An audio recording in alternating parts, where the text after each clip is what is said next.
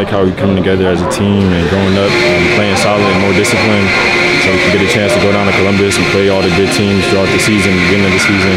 So we got experience and we had close games throughout the season with good Cleveland teams. So I think we're maturing and growing and getting better. So we got a good chance.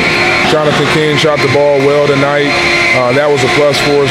Whenever he's able to do that and be offensively aggressive, and then you got the other weapons like Chris, Noah, and Tay.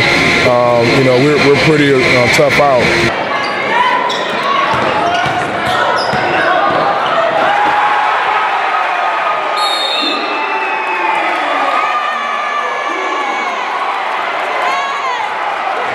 I think he's been a great leader. He's being a leader on the court, off the court.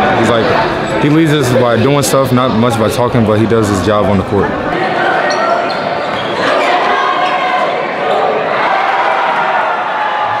Well, he's becoming a better leader as a freshman, moving the ball, making shots, seeing what shots to take or shots not to take, and being more poised under pressure and things like that, dribbling the ball.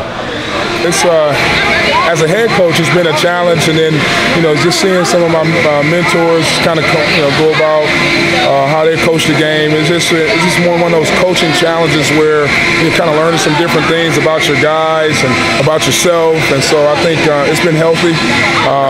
It's been some sleepless nights. I had to call Coach Danbrough a couple of times. I was like, I know what you meant by you haven't been getting any sleep, and so I've been kind of on that no sleep, kind of like him a little bit. So I only really say we have 2 seniors, and then the rest of them are sophomores and freshmen.